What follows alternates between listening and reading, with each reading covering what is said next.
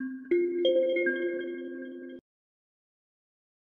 everyone, Fatma here from Addictive Tips. You can uninstall apps from the Settings app and from Control Panel, and you'll see a list of every single app that's installed on your system there.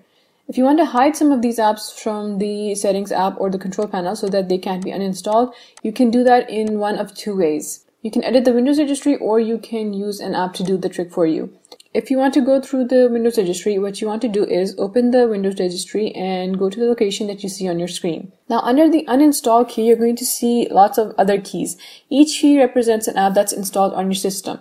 To find out which key represents which app, you want to select it and look for the string value display name. When you delete a key from under the uninstall key, the app no longer shows up under Control Panel or the Settings app, and you can't uninstall it from there. It's a good idea to back up this Windows registry key so that in case you want to put the app back in the list, you can.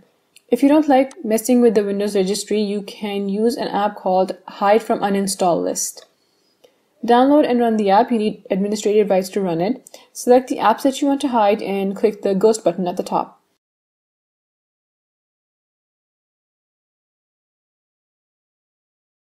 To unhide an app, just select it and click the I button.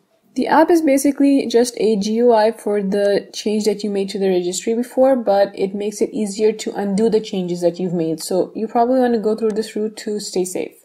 I'll see you later with more tips and tricks for Windows 10.